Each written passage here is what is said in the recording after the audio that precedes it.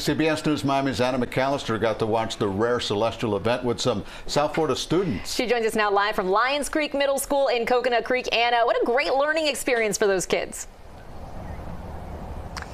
Absolutely, Lauren and Elliot. All eyes were on the eclipse today. That is with these special shades on, of course. And we had an incredible afternoon with the 6th grade science class. And these students tell me this was an experience that they will never forget.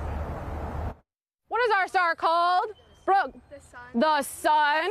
For Emily Johnson, one of the bright spots of her life is educating her students. I'm lucky, I'm grateful, and I'm just so hyped to be here, and I'm really, really excited. Does anyone know anything specific about the sun? Miss Johnson is a 6th grade science teacher here at Lyons Creek Middle School.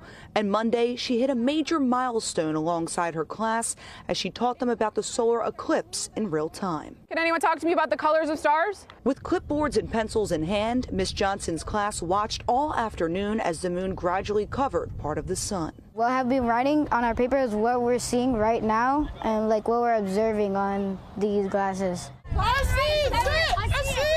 Yes, these glasses were given to every student, allowing them to check out the eclipse as it was happening. It looks like a giant banana. Oh my God, it's getting bigger. Administrators telling us they hope the hands-on, or rather eyes-on lesson by teachers like Miss Johnson will encourage the futures of these students. They are all about creating these real-world experiences for our students and really sparking that love of STEM fields such as this. Some students are already setting the sky as the limit for their future careers. I want to be an astronomer to figure out more about stars in space. Others telling us the solar eclipse will be something they'll never forget. What I'm going to really remember is that I'm experiencing this with my friends and my teacher. It'll be decades before the next eclipse happens, but this lesson is one that these students say will shine in their memories for a lifetime. Definitely like one in a lifetime, and it's going to be really cool to see it in my future career in science.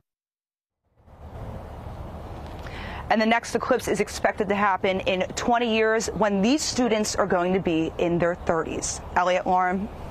All right, I'm marking down the calendar. We're going to see it too. Here, it was hard to watch, Anna, because of all the clouds. How about where you were? Oh, it was absolutely incredible. Thanks in part, like I said, to these bad boys right here. All the kids were able to see it. They said that it looked like a cookie with a bite taken out of it. Another kid said it looked like a banana, like you saw in the package. So they had an excellent time. They learned so much. It was just a phenomenal day. Really, really special here at Lyons Creek Middle School. You were rocking those bad boys, that's for sure. And I'm glad to see that the kids kept them on as well. Good listening skills. That's right. There you go. Thanks, Anna.